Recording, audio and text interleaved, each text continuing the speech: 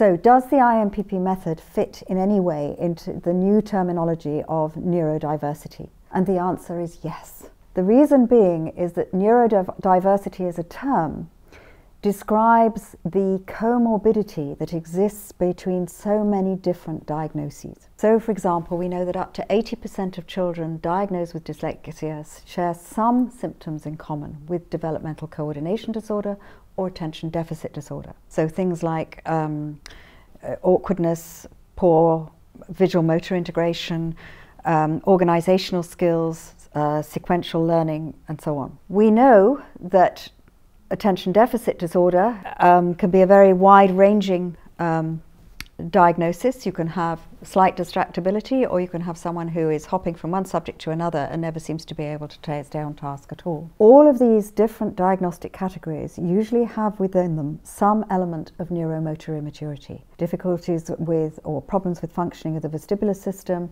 visual functioning. A study I did in 2001 looking at dyslexia, we found that 100% of children who had received a previous diagnosis of dyslexia given by an educational psychologist all had visual motor integration difficulties, hand-eye coordination difficulties that are going to undermine the ability to write and to express yourself in written form. So we know that some degree of neuromotor immaturity persists within these different categories, including the autistic spectrum disorders. If I go back more than 35 years when I first started to work in this field, if a family had contacted me and said, can we help? Our child has had a diagnosis of autism, I would probably have said no. Because in those days, autism described a child who had virtually no verbal language or language skills. They had very little social reciprocity, and they were often locked into stereotype behaviour. So I can remember children who came and spent 2 hours while I talked to the parents, flicking a light switch on and off repetitively. And we had to start a program by observing behaviour and what movements were actually used in those behaviours to decide the program that we would start on. So that's one end of the spectrum. Now that spectrum is so huge or vast that at the other end you have children who are a little bit quirky, for want of a better term. It has been said that all of us have aspects of autistic behaviour, autistic traits when we are under stress, when we are overloaded, but they should be so minimal that they don't enter into the question of needing a diagnosis. But many of those have the same underpinnings. So let me give you an example. One of the reflexes that is crucial to a program's success is the Moro reflex. This, as parents would recognise from when their children were very young. If there is a sudden loud noise, sudden change of light or temperature, or the baby is handled unexpectedly, the baby will and then start crying. And that's perfectly normal. It's what it should do at that age, because it's its only defense or fight-flight mechanism, because it doesn't have the muscle tone, the postural control, or other things to look after itself. But somewhere around 4 months of age, that should start to be transformed into what's called a startle reflex. So something unexpected happens and the baby blinks, raises its shoulders slightly, and then it starts to use its senses to search the environment and make a thinking decision.